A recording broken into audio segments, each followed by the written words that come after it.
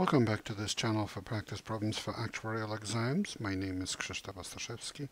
You can find information about me at smartyurl.it/Jedi.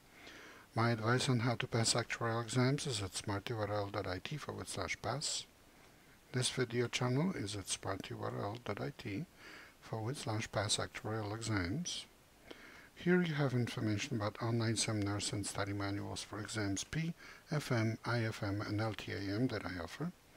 I direct the Actuarial program at Illinois State University. You can find information about it at smartyurl.it/actuary. If you would like to offer a tax-deductible donation to support our students, please go to smartyurl.it/help-ISU-actuary. Here's a problem for today, for exam P on probability. An insurance company issues a good driver and a bad driver on insures a good driver and a bad driver on the same policy. The table below gives the probability of a given number of claims occurring for each of these drivers in the next 10 years. Number of claims 0, probability for the good driver is 0.5, for probability for the bad driver is 0.2. Number of claims of 1, probability for the good driver is 0.3, probability for the bad driver is 0.3. Number of claims of 2, probability for the good driver is 0.2, probability for the bad driver is 0.4. Number of claims of 3, probability for the good driver is 0, probability for the bad driver is 0.1. The number of claims occurring for the two drivers are independent. Calculate the mode of the distribution of the total number of claims occurring on this policy in the next 10 years. So if you look at these probabilities here, you can see that they add up to 1 in each column. So these are all the possible numbers of accidents or claims for whatever claims, not necessarily accidents, but whatever claims happen for each of the drivers. But if you add the number of claims of the two two drivers, then the total number will be, well, the first one plus the second one, which could be 0 plus 0, or 0 plus 1, 1 plus 0, 0 plus 2, 1 plus 1, 2 plus 0, and so on.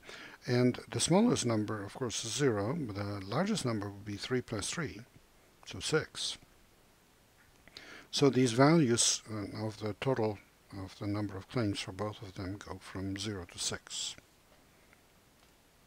So let's write x for the total number of claims. And we have this. The probability that x is 0, that's the probability the first driver, the good driver, has 0 claims, and the second one, bad driver, has 0 claims. They're independent, so we can multiply the probabilities.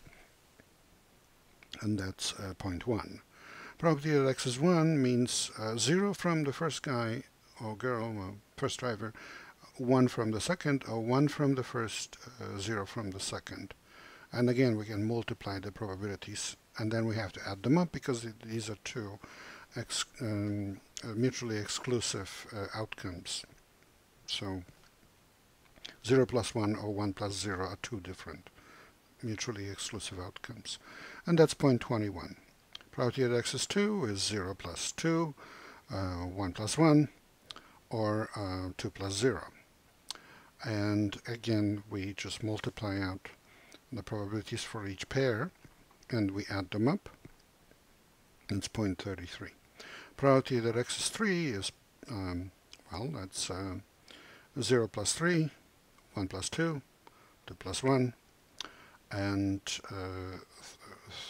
3 plus 0. And again, we multiply out the probabilities and we add them up for 4 mutually exclusive possibilities. And this is 0.23.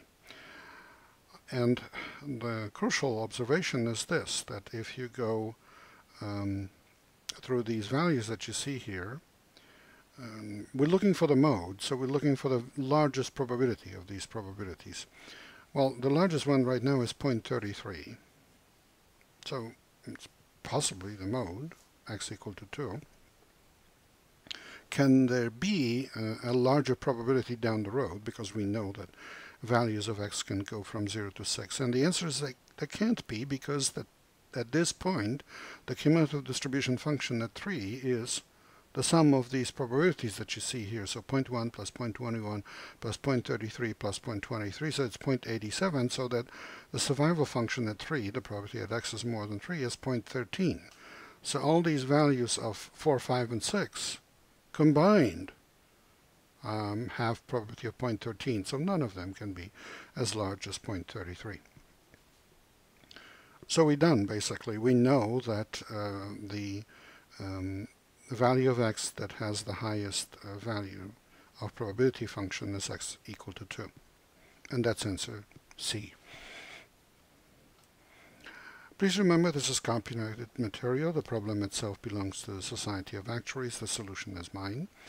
Good luck in your studies and good luck on the test.